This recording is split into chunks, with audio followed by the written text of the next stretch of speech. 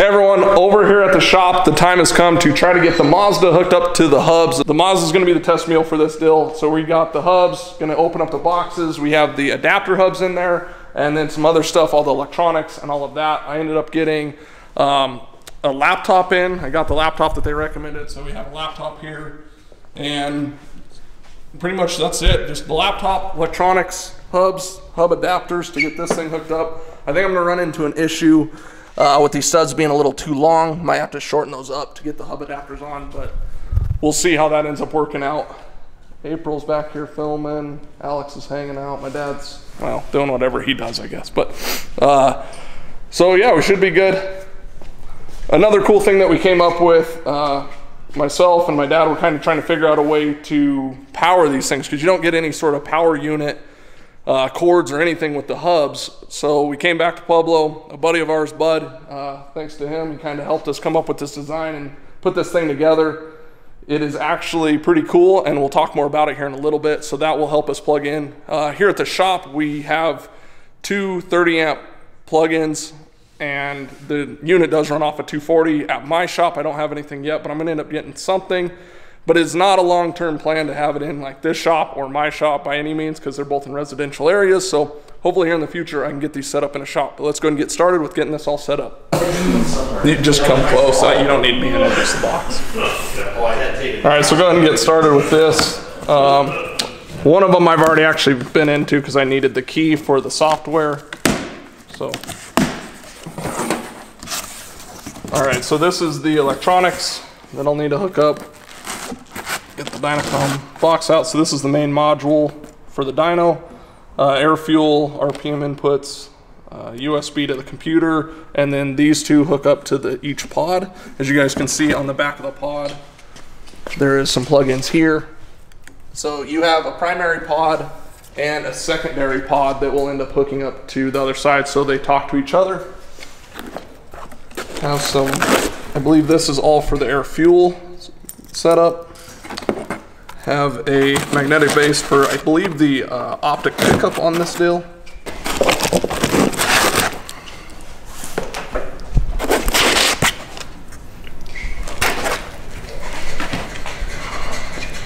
And here we have the cables to hook up all of the hubs. So one of the important things they told us is make sure you do not cross the 240 with the cables that feed back and forth to the two hubs. So we'll get all this set up and hooked up. This is probably the power and USB for the main box here.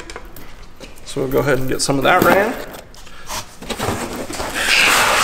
And then other than the cables, so in this box we have some controls. This is the main controller pin that will be with me inside the car. Another power supply, and then this is the O2 sensor. And then this and this little RPM I box here, that will be the RPM pickup. And then this little guy is actually the weather sensor to calculate all the weather, so then you can have all your corrected numbers. And then this is an NTK sensor for the O2 that hooks up. Some of this, I don't have to have the O2 sensors, but it'll be good to have like a reference to back up what's hooked to the car. Like the Holly already has a sensor.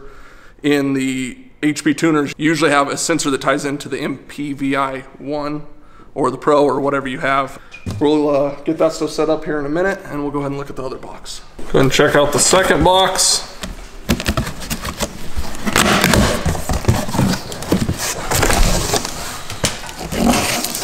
So we got some magnetic tool trays, a set of those, some t-shirts. These will be wheel chocks to help hold the car in place while we jack up on the back of it. And then, so these are the adapters. So each of these adapters, I ended up getting the 5 lug because this will fit mostly what we got. We already checked with some of it. The bigger 5/8 studs don't quite clear, so I might have to clearance them out just a little bit. So this is 5 on 4.5, 5 on 4 3/4. And I think there's one other pattern in here, 5 on 5. So that should cover most of the cars that we'll do. And then I also need to end up probably getting a 6 lug adapter for it's like single cab Chevy trucks that I seem to do some tuning on. here's the other adapter for the other side of it. And then it looks like they actually did give some connectors for the dyno, but we already grabbed some and wired it up. I guess you just unhook these and then rewire up your own plugs. So we did a little bit different, but either way it should work out. Got a big banner to go up in a shop once we find a permanent place to put it, or semi-permanent. And then here's the hardware for the adapters. So you end up getting all your hardware here to help mount the hubs, and then you have this hardware here that actually screws in the backside to help push the hub off. So once you get a car hooked up to it, you go on the wheel there, and they slide on here, and then that's a machine type fit.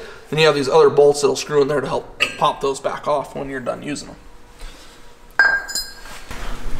So I grabbed one of the hubs, we put it on here, kind of measured right here, and hopefully it clears this lip. If not, these will be too long, but as long as it clears, we kind of measured it, it'll be real close.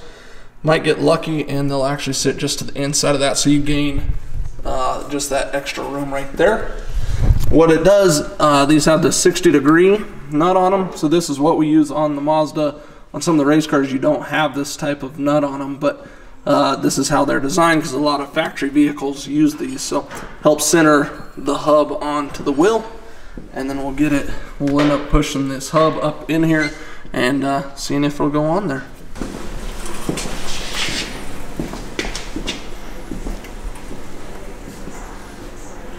Yeah, now tilt it up. Let me kind of see where it. Yeah, that's not looking too bad.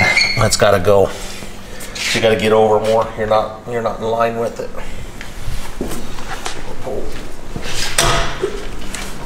There you go. Whoa. Okay, gotta set a bolt in there. Well, I got to put that in neutral or this. You got to spin it. So you're gonna have to back it up or hold, like back it up. Let me get it close. What's that then? I gotta turn this since it's got the weight on. I can't do nothing with it. Yeah, you got to lift. Now pull it back. Oh, that's up.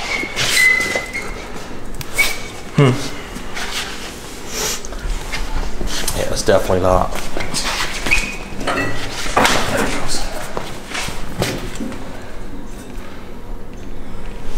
That should be close. Just want to wipe the inner lip off of it. Yeah, so it clears the studs, so we know that now. So.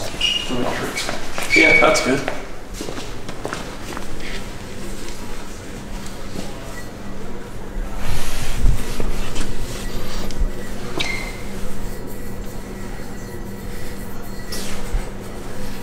There's just that little bit of.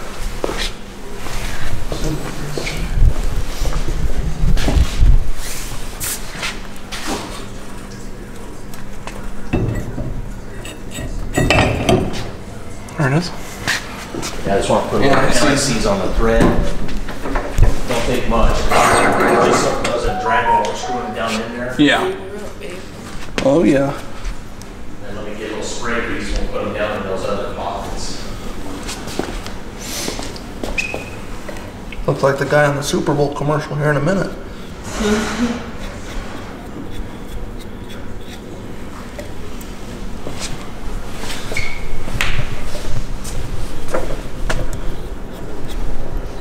That side is all bolted up. So my dad and Alex are over here working on this unit here, trying to get it lined up. Okay, so both of these are now hooked up. Once you get it there, you put an extra turn on the hubs to kind of put the weight on the feet and not on the wheels that the hubs sit on. Got these all bolted up. And then you leave the tension on the jack, so it's actually the jack's holding the weight of the car, so then you're not putting extra stress on the bearings of the hubs. So otherwise, it's looking pretty neat. Dad's starting to run wires over, so we make sure we don't overlap anything there. And otherwise, look at Clyde. This thing looks tiny compared to the hubs, which it is pretty small, but right there, and right there. So Pretty neat. All right, so we just spent a little bit more time. I had to finish hooking up this box here that goes to the controller and everything inside the car. Got it set up, and then there's some drivers that needed to be updated on this. So they tell you go through this driver setup, you have to do it all on the computer and everything. And then if the weather station, everything's hooked up, everything is correct, you'll end up with this little lightning bolt right down here in the corner. So I have the software pulled up, lightning bolts there, everything's good to go. So what I did yesterday is I emailed Dynocom, and they said once you get everything set up, get everything ready, and give us a little bit of a heads up, and we'll actually jump in there and view your computer and go over the run with you, make sure everything's working, everything's correct. So I'm set up tomorrow about 10 a.m. We're set up with them for about an hour. Paul, the one that gave me the class, is going to split screen or view in here using like TeamViewer and just make sure everything goes smooth, everything's working, everything's connected correctly, reading right, and all of that. And then we should be ready to rock and roll. On the other side, we got the crew back here hanging out. But here is the electrical box that we came up with. We have 2 extension cords here that will run over to 30 amp fuses here in the shop. That's what we have, 30 amp breakers here. And that's fairly common in some shops that'll have that. And then also some shops, the requirements for the machine is something in a 50 amp capacity. They call it like 60, 230s will be 60. Each pod can pull a maximum of 25. So like a 50 amp breaker would work too. So if I go into a shop that has one single 50 amp, I have this plug here. So we built a extension cord as well for it. So this here can plug into that, and then this would go over to a building that has a 50 amp plug, and pretty much makes this unit plug and play as long as you either have 2 30 amp plugs or one 50 amp plug. So pretty neat deal that we came up with to make this thing pretty much portable. Now, even though they're not extremely portable, it's semi-portable and will work in multiple places. So definitely big shout out to my dad and Bud. I'll introduce you guys. He'll be around, I'm sure, at some point, for building that and coming up with quite a neat unit to help plug this thing in and power it. Also something that's really cool on here is we have this power switch. So more or less, it's just going to kill power. Yep. Instead of having to go over, like if we were to leave or whatever, instead of having to go over and unplug out of the building, you can just flip this. It trips a contact inside of there and kills power to the unit. So it's kind of like a safety switch too. If something goes weird, something happens, all you gotta do is reach back here and pop this, and then it'll turn it off. There's fuses in here as well, just in case it gets, I guess, a voltage spike or something like that. So kind of a little bit of safety built in, as well as making it more universal to use. Before we fire our car up, inside is we kind of hooked up this little exhaust deal. Ended up a little short, so I probably need to get a little bit more for in the morning. It's 14 to 17 degrees outside in Colorado, so I'll bring some of that foam that I used in the other shop, extend that out and get most of the exhaust out. Hopefully that'll work out pretty decent. This is some trial and error type stuff, but at least we're not just sitting in here with a bunch of fumes, and also we don't have to run it with the doors open the whole day. So tomorrow will be the first time that we make pulls on the dyno. Hopefully everything goes smooth, but you guys will have to come back for the next video. I hope you enjoyed this one, setting everything up, getting it ready. This is not the fastest process, but I want to make sure everything is good to go. So when we do fire it up, hopefully we have 0 issues. If you want to see the Mazda make some pulls on the dyno, make sure you hit that subscribe button, and we'll see you in the next video.